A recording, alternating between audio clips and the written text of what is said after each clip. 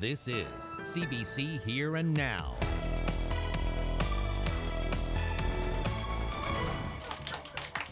Well, this is the sort of hullabaloo you'd expect with a winning lotto ticket. But it's not the reception one woman received when she went to cash in her ticket. Good evening and welcome to Here and Now. I'm Debbie Cooper. And I'm Anthony Germain. Well, if you're playing the lottery, you hope to win, but it seems like the only thing the woman in this story is going to win is a criminal record. Police say she bought a winning lottery ticket with a stolen credit card. The Atlantic Lottery Corporation says it was a super crossword scratch ticket that won $50,000. But when the woman went to cash in, she found a different kind of party. Here and Now's Carolyn Stokes walks us through just what happened. Usually when someone wins the lottery, they show up here to Atlantic Lottery's head office to collect their jackpot. And this is typically what follows. 2, 3, woohoo! A celebration, a cake, a novelty check, and a big cash prize. But that's not what happened here. Instead, an eyewitness tells us that when the lucky ticket holder, a 33-year-old woman, arrived to collect her $50,000 winnings, police were already here, ready to pounce. It all started on Wednesday when a man reported his wallet stolen. Police traced the fraudulent credit card charges, including a winning lottery ticket bought at a store in Paradise. And that was the clue that police needed, so they staked out Atlantic Lottery's head office. So what happens to the $50,000? Well, many people on social media think it should go to the victim because, after all, it was his credit card that purchased the ticket. But under the rules, no one can benefit from the illegal exploits of someone else. So the money stays with the ALC. So the woman didn't get all of the usual hoopla. Instead, she's charged with 2 counts of possessing a stolen credit card and 5 counts of fraud. But that's not all. Police also impounded the vehicle she arrived in. The woman who drove her here had a suspended license and no insurance, so after a promise to appear in court, police just left both women here by the curb to wait for a cab. And as for the victim, well, at least he knows what happened to his wallet. Carolyn Stokes, CBC News, St. John's. More runs toward the Center for Nursing Studies and definitely more runs towards the Marine Institute. Certain areas aren't being serviced right now. The snow clearing has been a big issue for where the bus stops are.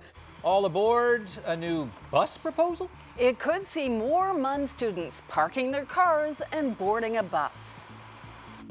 An update tonight on the warehouse fire that hit the Community Food Sharing Association hard and triggered a tremendous outpouring of support.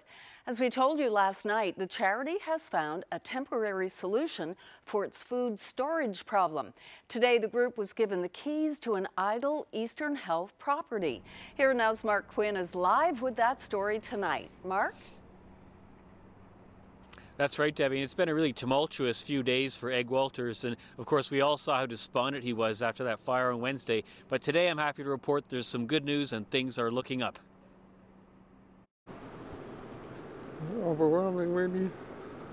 Today, the Community Food Sharing Association was given the keys to a 5,000 square foot facility, a warehouse that Eastern Health used to use for its food services. It's rent-free, and the province will cover the building's expenses for at least 6 months. What the priority is to get them in a safe place so they can get back in supplying food banks in our province with the food that they require. Walters has been working tirelessly to recover what the association lost in the fire, but he deflected attention from himself and the association. You know, they're not doing it for us. They're doing it for mom and pop and the kids, or go to food banks across the province, and that's the big beneficiaries of what the province has done today. Now, this may prove to be a temporary solution, and they are looking for a permanent warehouse to keep their food in. But today, Egg Walters is really focusing on the good news. He said that fire meant that they lost about $300,000 worth of food, and already, he says, they've collected about $300,000 to replace what they've lost.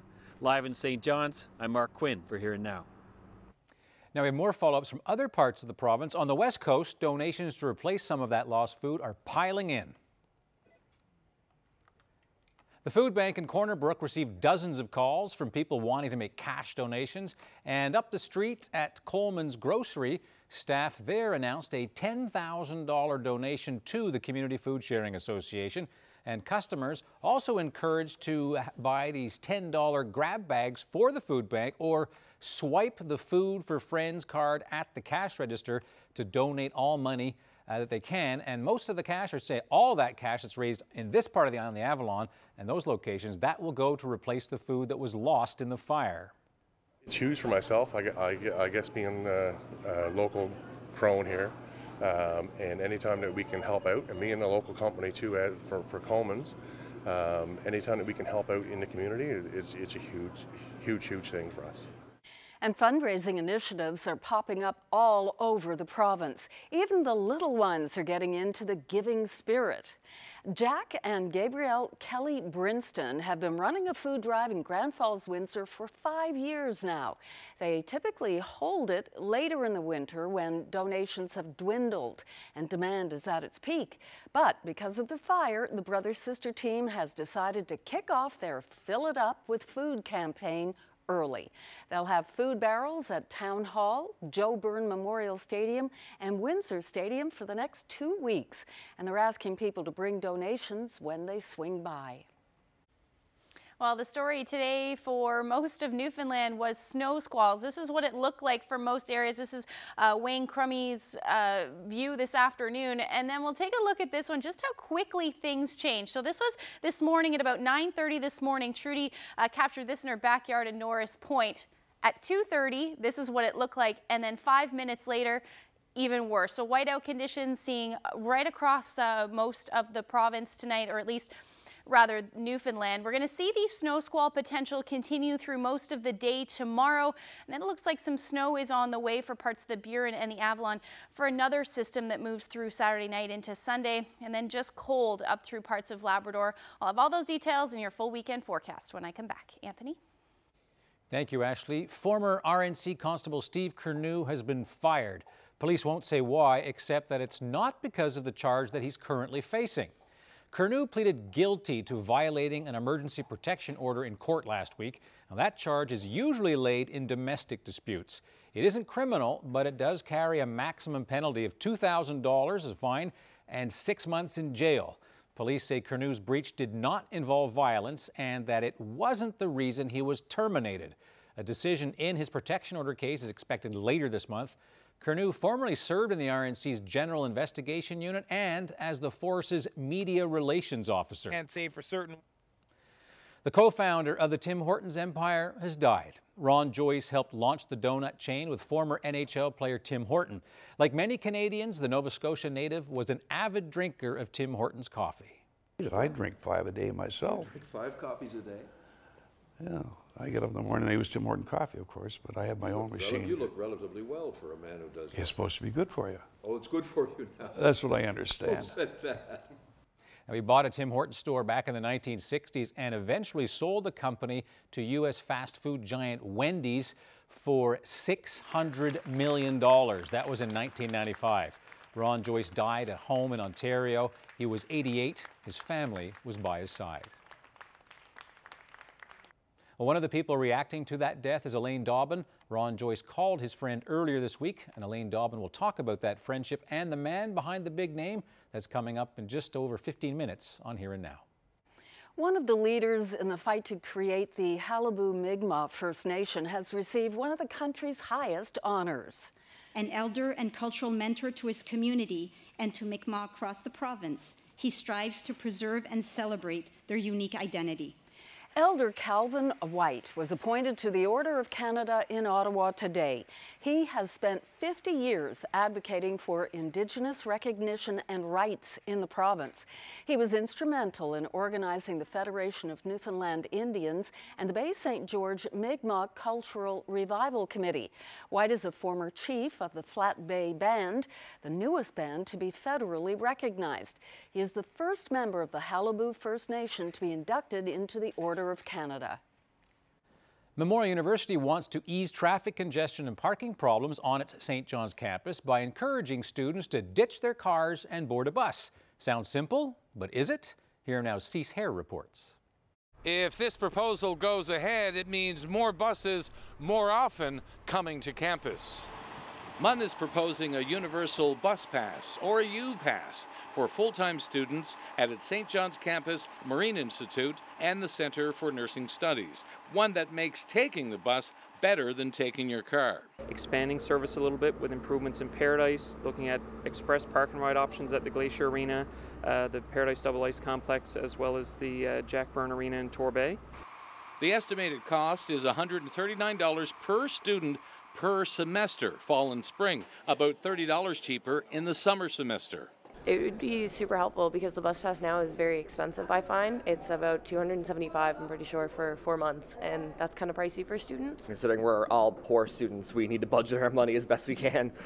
If it goes ahead, students will see the new fee added to their tuition at the start of the semester. Some may be allowed to opt out, but not many. For example, not if you live within a kilometer of a bus stop. And that's a concern for the Students' Union. Throughout all the conversations we have at the university was about having a universal opt-out, so students having the option not to have the U-Pass if it was not something that they were going to benefit from having or using. Students are telling us that they don't want to wait an hour for buses, so let's see what we can do to reduce that wait time. They told us that they want improved evening and weekend service. The students will have some say in this matter. They get to vote online later this month. If this gets the go-ahead, implementation could be in the fall of 2020. Cease Hare, CBC News, St. John's. Order! Order! Order! Which, I mean, I have 19 MLAs, so it's not nearly as loud. Okay, so it's not quite the same in this country. House representatives from across Canada are in Labrador this weekend. How do they keep a house in order? Stay tuned.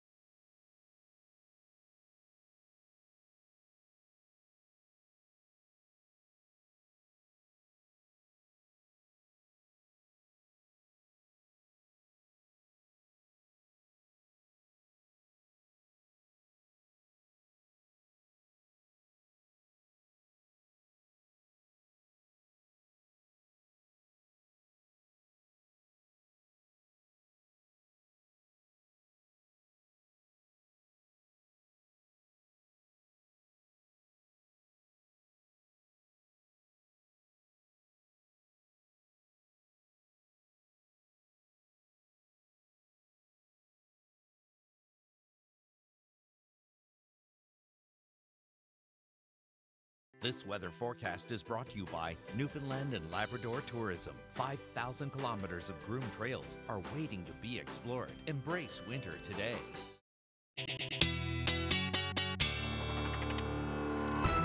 Well, driving around St. John's and Portrait Cove, St. Phillips, it kept changing every 3 minutes. There was sunshine and could barely see. Yeah, needed your sunglasses at one point, and then you were in complete whiteout conditions. Yeah, and then headlights. Yeah, that was certainly the story today. And we noticed, obviously, as well as much colder temperatures today. I didn't even want to go out this afternoon. Yeah, It was very cold. even though that sun was shining, those wind chills, yeah, definitely. Yeah. Definitely. Spring yesterday, back to winter today. And very much the same, just even in 5-minute period today. So if we take a look at the temperatures, down to the minus, or right now we're seeing temperatures in the minus double digits across most of Newfoundland and up through Labrador into the minus 20s. Now factor in that wind chill, it's feeling closer to minus 39 up through Labrador City, minus 36 in Happy Valley Goose Bay, and then temperatures feeling more like the minus 20s for most of Newfoundland. And as we head through the night tonight, that's exactly what we're going to see. Continue to see those wind chills in the minus 40s even up through Labrador overnight, and then into tomorrow afternoon, same thing. So temperatures aren't really going to move much over the next 24 to 36 hours for most of the province, sitting in the minus double digits in the afternoon tomorrow, and then up through Labrador, much of the same thing. So taking a look at the satellite and radar for today, those snow squalls certainly were the story. We're seeing them on the west coast, whiteout conditions being reported for a number of highways, and then same for the Burin Peninsula and then parts of the Avalon as well. Those the snow squalls are more variable for the Avalon, and we're going to see that continue as we head through the night tonight. So we definitely still have those snow squall warnings in place all along the west coast, south coast, including the Avalon as we head through the night. Those temperatures are going to stay quite cold as well. So sitting in the minus double digits overnight. Port aux Basques actually going to see that temperature climb a couple of degrees and then hover around the minus single digits for the Avalon as well. And then still looking at that risk of snow squalls and windy conditions. Southwest winds 60, gusting 80 along the coast. And then along the northeast coast, we're seeing those winds out of the southwest as well. A little bit less, so somewhere between 50 and 60 kilometers per hour tonight. Up through Labrador, though, still looking at that slight chance of a few flurries for both western and central Labrador. Temperatures actually going to climb for Lab City up to about minus 23. And then we are going to see those temperatures climb through the day tomorrow. But taking a look at that future tracker, we can see still looking at that lake effect or sea effect snow right through the morning hours tomorrow. Likely less intense tomorrow, but still looking at that potential through the afternoon for the west coast, south coast, and the Avalon as well. Not quite as intense though as we're expecting or as we saw today. And then up through Labrador, should be a nice day tomorrow. Not too bad. Mix of sun and cloud for the most part. Those temperatures are actually going to climb up to a couple of degrees warmer than we're seeing today, and then stay nice through the evening. Can't rule out the chance of a few isolated flurries, but certainly looking nice. And then down through the Burin and the Avalon, another system moves in Saturday night into Sunday. This one just skirts the area, so we could see potential snowfall with that one, but we'll definitely get into that when I come back in a little bit. But for tomorrow's forecast, temperatures sitting again quite cold through the day, so between minus 8 and minus 9 for most of the Newfoundland, and then up through St. Anthony, minus 12. The Avalon should sit in the minus single digits through the day tomorrow. Southwest winds still staying quite brisk. And then up through Labrador, again, another nice day as far as temperatures go along the west coast, and then Lab City sitting at about minus 21. Those winds are still going to stay quite brisk though, so wind chills will certainly be a factor. So I mentioned that snow for the Saturday night into Sunday. I'll have all those details when I come back. Order! Order! Order! I know what I'm doing. The key point is persistence. If the Honourable Order! If the Honourable Gentleman wishes to press his amendment, he is entitled to do so. But, oh, yes, he is. Oh, yes, he is. I'll be the judge of that. Order. The House must calm itself. Zen. Almost as loud as his tie. That's UK House of Commons Speaker John Bercow keeping order during some obviously raucous Brexit votes. Well, Canada's federal, provincial and territorial houses of representatives will follow a similar Westminster system, and this week most of them were in one place. The 36th annual Presiding Officers of Canada Conference is happening in Happy Valley Goose Bay this weekend, and our Jacob Barker swung by the meeting to ask a question: just how do speakers across the country keep their houses in order? People are speaking out of turn, though. What do you do? Well, that's when the international media has seen recently Speaker John Bercow in the UK. He'll to 650 MPs. He's going to be yelling, "Order!" Which, I mean, I have 19 MLAs, so it's not nearly as loud. But yeah, I mean, we have the override button, so you can stop people from speaking, and you call order, and the members are then sort of by our rules mandated to sit down. So my style of speakership is just I'm just being buckwatts, or as close to buckwatts as I can. Rule with a fairly firm hand. One of the main things that I try to do was regarding control. Like if things seem to be kind of getting out of control, the best thing that I can do in those situations is, first of all, I control myself, and then I can adapt to control the situation at hand. If I've identified a member from a particular district to speak, that's the only person I want to hear from. When they're completed, then you can react, and you can react away as you choose. And then same with the opposite side. I expect the others to listen again, but when they're finished, then you can go for it. To be honest with you, I'm still working on my style. After 3 months, I don't think I have an established procedure, but if I would to determine what it'll be in the future, it'll probably be firm but fair. We work on the premises that under Inuit principles, one of them being having a discussion, and which respects the Inuit culture of coming to a discussion in a proper manner, which is and that's how we try and conduct our business in our assembly. It's not an easy job. No, it's not. Everybody talking over everybody else, then, being... I have a new weapon, though, for the next Here and Now story meeting. Uh-oh. Hold on! I'm going to start using that. It's got to work somewhere. It just has a certain ring to it. Big baby in the city. How is this former NBA player settling into St. John's? That's ahead. Plus, we score a couple of pointers from a pro.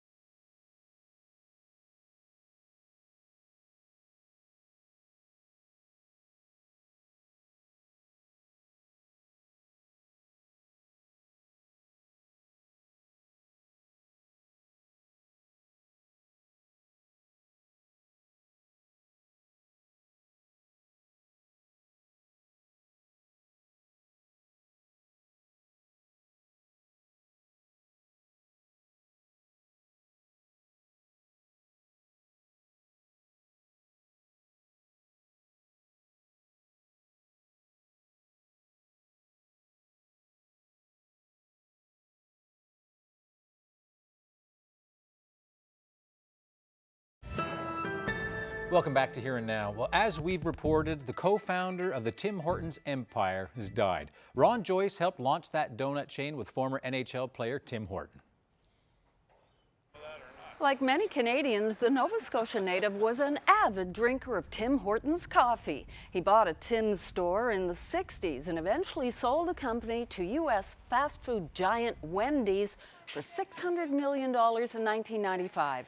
Joyce died at his home in Ontario at the age of 88 with his family by his side. He had regularly visited this province, and one of his friends is Elaine Dobbin. Well, one of Ron Joyce's friends is Elaine Dobbin. My condolences on the loss of your friend. Yeah, it's a sad day. So tell me about your friendship with him. What was he like? Well, he was a very generous, full of life individual.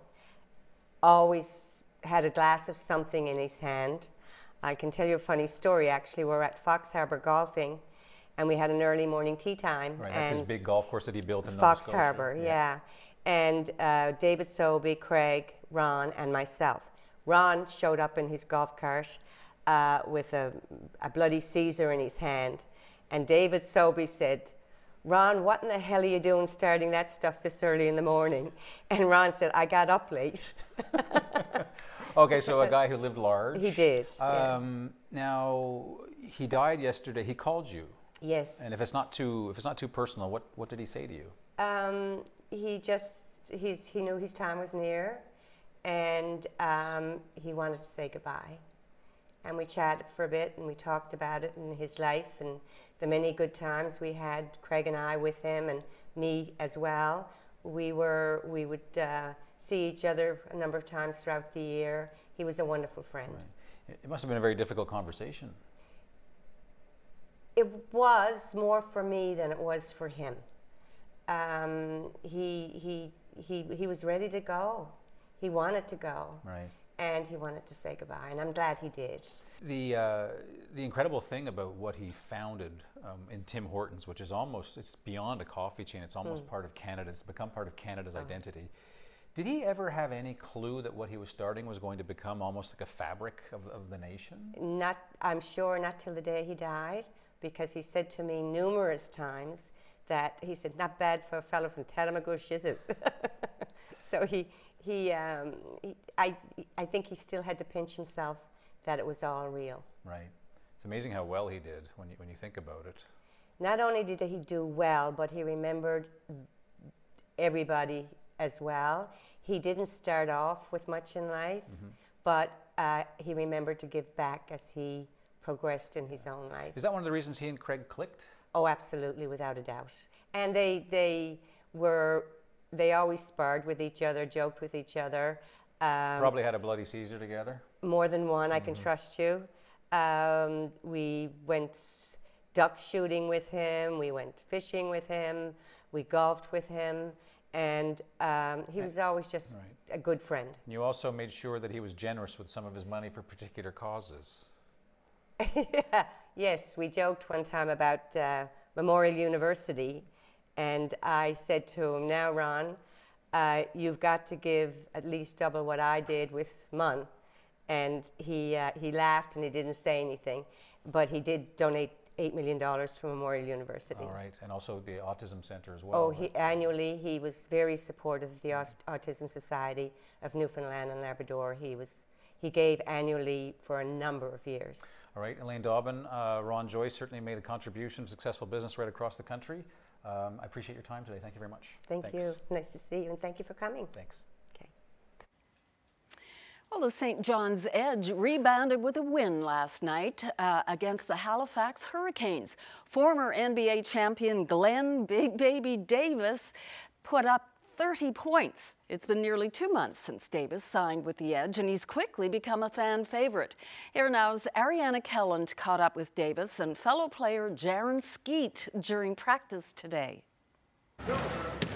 How has your time been in St. John's so far? It's been great. I've been having a wonderful, experience. Other than the weather, the weather's so cold, but the people and just the culture here, just so much history, and it's fun to learn about a different country. We saw in your Instagram story that you've been eating some moose sausage. Yeah, I'm in Newfoundland. I got that moose sausage, baby. I had to try the moose sausage out. That's like a, delicacy out here, something that tastes awesome, especially in the morning with, breakfast. And then yes, bye. Learning that, so that's been cool. Yes, bye. Yes, bye. Yes, bye. And just learning and just knowing, the ways of the people around here. It's just been an awesome feeling, So, I hope to go out and see a puffin and some whales one day. How has the team been shaping up, and how have you been helping people along? We've been doing okay. We've been doing to the point where I feel like we can do better. You know what I mean? We can change some things as far as just how the way we perform as a team, and making sure we set good screens, making sure that we're on the defensive rotations. Just little things that count in the game that that wins championships. I am here with Jaron Skeet of Edge fame. I guess you'd say you have a pretty big following here in St. John's, and I want to learn how to play basketball, or at least how to shoot. Okay. So I'm gonna give you the ball, pretend I'm a child, and you give me whatever steps I need to be able to actually get this ball in that basket. All right, first things first, which hand are you? Right. You right with your right hand? Yeah. All right, cool. So then you're probably gonna want to shoot the ball with your right hand. Okay. You don't know how to shoot a ball at all, do you? No, you. So you take your strong hand you shoot with. Okay. Like that. Hold on, like this actually. Strong hand on top and your guide hand is on the side. Okay. A little more power. So what's that called? An air ball, but it's also a good try. I feel like you're being kind to me. No. I think the first key to shooting too is you got to shoot with confidence and shoot every shot like you want to make it. Okay, I'm gonna have my own move. Do your routine, yeah? That's cool? Yep. Do you think I'll, okay, cool. You gotta do the same thing every time though. Ugh. Ah! That was close. Yep. Ugh. Ah. Hey, you might be left-handed. Are you sure? Maybe I'm just not Put it coordinated. up in the air though, arc. Okay. You can jump if you have to. Ugh. Oh, that's close. There we go. Oh. Dad, watch out. Close. Try We're gonna jumping. be here a while, I think. Okay. I believe in you. Thank you. Whoa.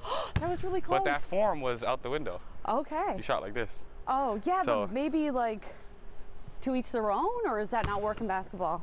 Well, if you're asking me how to teach you. Oh, it slipped. It's not even about like you not being able to shoot it. They're not strong enough. Okay. So that's part of half the battle. Okay. I haven't been Not training saying for you're this weak. moment. There it is. Oh. Ah. There it is. Shimmy, shimmy, shimmy. Oh. Okay. There it is. Yay! Thank you, thank you, thank you. See, wasn't that bad? Pretty easy, right? I think it's repetition and confidence. And then eventually it'll go in, one out of every And other. a buzzer beater. Wow. I think it was only 10 times. So that's what she told us. Even in slow motion, it took her a long time to get that. Congratulations, Ariana. And Jaron Skeet's jersey is the second most popular jersey on the team. Of course, Carl English. Has anyone told them the other I don't know. meaning in Newfoundland?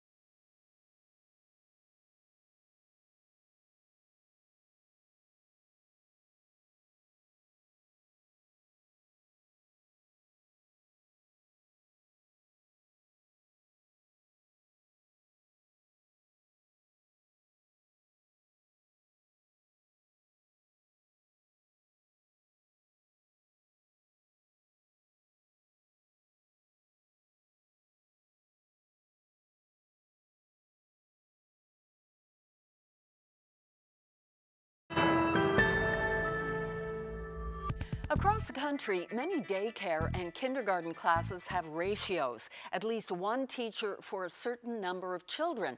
That exists to protect the vulnerable. But when those vulnerable are seniors in long-term care, there are no ratios. CBC Marketplace has been investigating what some call a critical situation of understaffing and how a woman from this province is leading the charge for change. The CBC's David Common joins us now. David, what did you find inside long-term care homes? Well, Debbie, we saw what is being described as a crisis of care, and it's being described that way because of the number of staff there are to care primarily for our elderly, but for all of the residents in long-term care.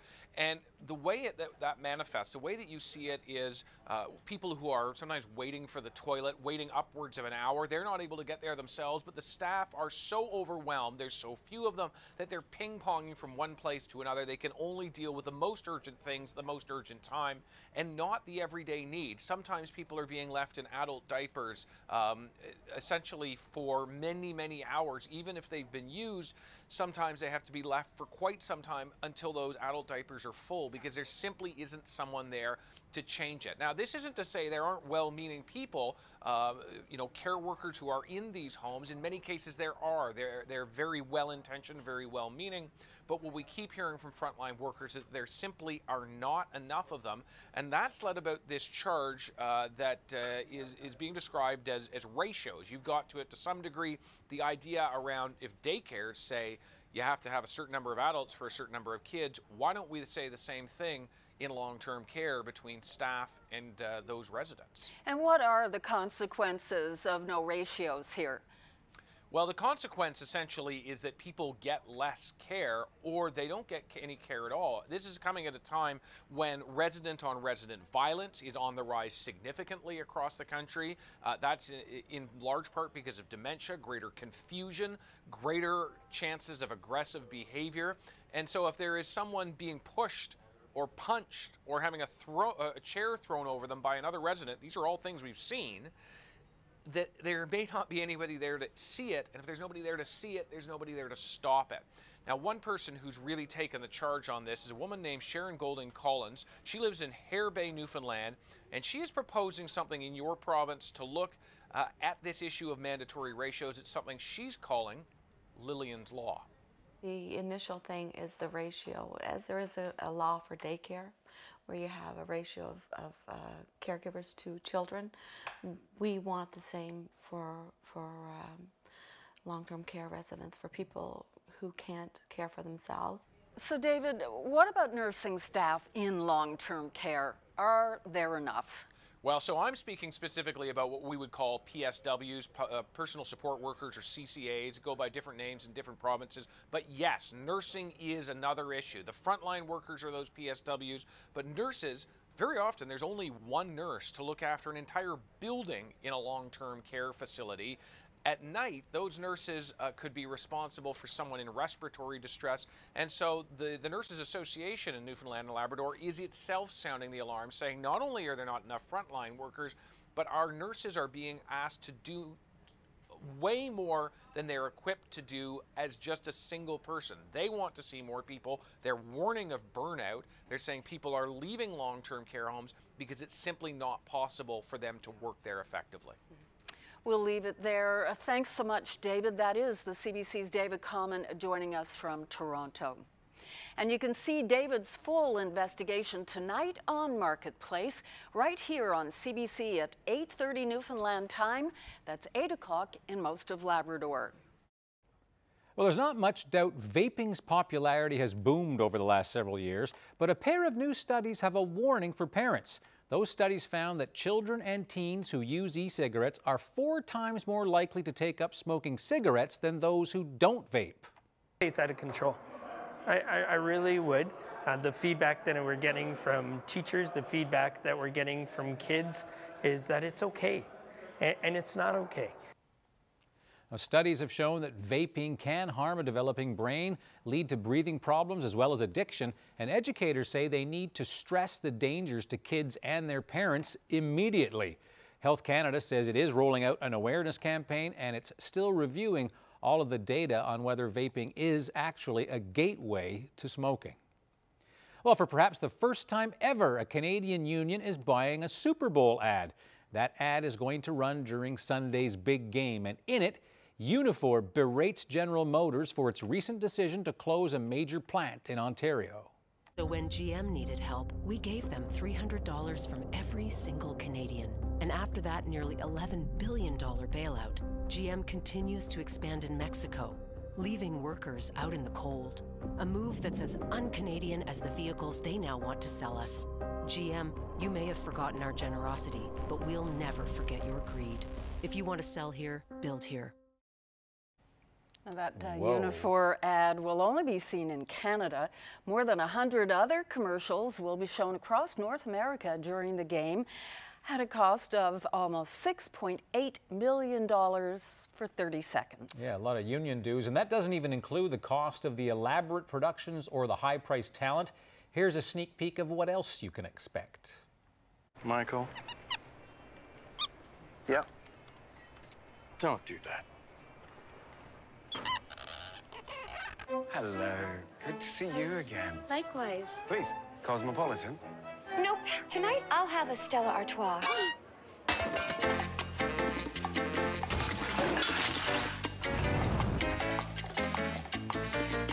Your Stella, please. Thank you.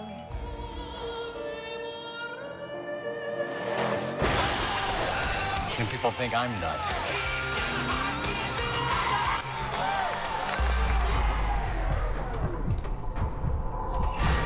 Always there in crunch time.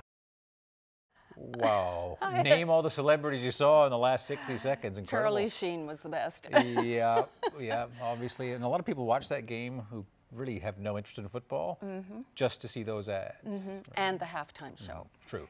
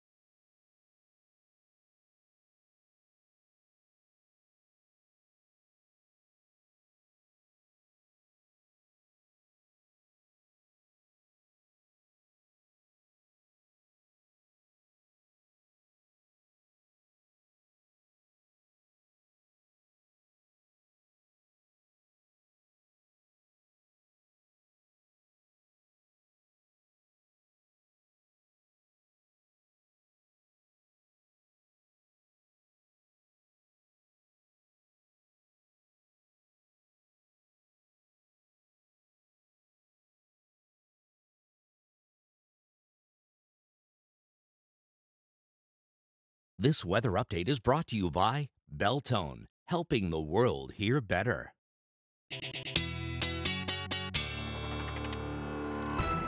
Weekend plans for making. So, Ashley, Sunday, do you stay in and watch the big game, or do you stay outside and get something done, depending on how it is? It completely depends on what you like to do. If you like winter, maybe go outside. If you don't, stay inside. Very diplomatic. Yeah, I think that's good. A little bit of both there. Well, if we take a look at what the future tracker is saying, overnight Sunday, or rather overnight Saturday into Sunday, that's what I'm watching. It's that little bit of snow down through the Burin Peninsula as well as the Avalon. That could turn into between 5 to 10 centimeters of snow, depending on the track of the system. We could see some of the heavier mounts make their way onshore, and upwards of about 15 centimeters isn't out of the question potentially on Sunday. But into the afternoon, things will that'll happen in the overnight and then clear out quite quickly into the afternoon. And we'll see some more onshore flurries possible along the west coast, and then some bands potentially moving through the rest of the island. Otherwise, up through Labrador, it looks like a lovely day. Maybe a mix of sun and cloud with a few flurries in the mix there as well. And then we'll see some more cloud cover move in for parts of Labrador as we head towards the early morning hours on Monday. So here's a look at where I'm thinking that 5 to 10 centimeters is possible. Again, locally, 15 centimeters is possible if it tracks a little bit further west into the overnight. So heading into the next, into Sunday's forecast, we're looking at temperatures staying quite cold right through the weekend. So into the minus double digits again for most of the island. Along the south coast, a little bit warmer in the minus single digits, but still below seasonal for this time of year. So I have a mix of sun and cloud with that chance of flurries for most of the island, and that's the case up through Labrador as well. So warming up quite significantly for Lab City. Minus 15 should be your afternoon high on Sunday. And then we're looking at temperatures between minus 10 and minus 13 for the rest of Labrador. Now, looking a little bit ahead into Monday, we're going to see that next system roll in. That will likely bring periods of snow to the island, and then potentially even change over to a mix of either rain or snow. And then another system moves in right behind it. This one's more likely that we will start to see a changeover into rain, and that's because those temperatures are going to climb right back up with that into Wednesday. And then behind that, we get into those cooler temperatures, which means we'll turn back to snow. So here's a look at the forecast. Again, potential for some squalls on Saturday, and then that either 5 to 10 centimeters for St. John's and eastern Newfoundland. Sunday afternoon clearing, maybe a few lingering flurries in the afternoon, but then temperatures climbing into Wednesday. Look at that, 2 degrees by the time that rolls around.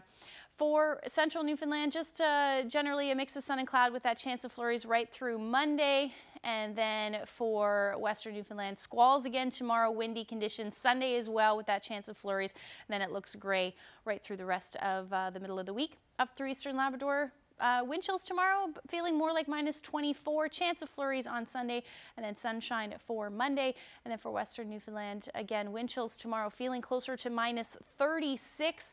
And then that sunshine returning on Sunday. And then we're looking at generally gray for the rest of the week. So let's look at your forecast. We'll have your weather photo when I come back. Deb?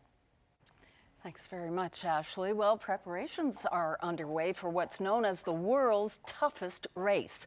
This Sunday, competitors from around the world will take on the Yukon Arctic Ultra. And safety will certainly be top of mind after 2 endurance athletes lost limbs because of frostbite last year. Now, organizers say they're trying to take steps to warn athletes of the very real risks. Some people worry those measures may not be enough. It's a long way from Southern California. I live in San Diego where it's 70 degrees and sunny blue skies almost all the time. So, I want to go outside of my comfort zone. There's a lot on the line. I'm actually an ER doctor, so I am singularly focused on avoiding frostbite. My hands are my life. Another competitor is from Spain. Don't do mistake is very important, and be safe is more important than to be or not to be. A lot of clothes. Tonight's expedition is just a test. These new competitors have set up camp after a 4-hour hike. They're following Shelley Galatly, a local guide. This year, she's hoping to walk almost 700 kilometers to Dawson City. For me personally, this wet, heavy snow I find in some ways more challenging than the colder weather because it's really tough to stay dry. Safety is on everyone's mind this year, especially after some gruesome injuries that happened in last year's race. Competitor Roberto Zanda from Italy suffered severe frostbite. He ended up losing both of his feet and most of his hands. Robert Polhammer founded this race in 2003. He's vowed some new safety measures this year. That includes telling some people no. We call ourselves the world's toughest race, and I just want to bring across that it's not just a headline or a marketing slogan. It's really what it is. The temperatures can make it very dangerous, and the Yukon brings some things with it, like remoteness. Rescues are not easy. Racers will take off Sunday, and the evening temperatures could reach -40. Philippe Morin, CBC News, Whitehorse. Well, what a view from those benches. I wouldn't mind that right about now. Any idea where that photo's taken? That's close, right? Nope. No, okay. Not even close. It's far, right? It's far. No idea. We'll have to let you inform us I will. after the break. It's on the west coast, just so you know. Port to port. No. Okay, I'll tell you where it is when we come back.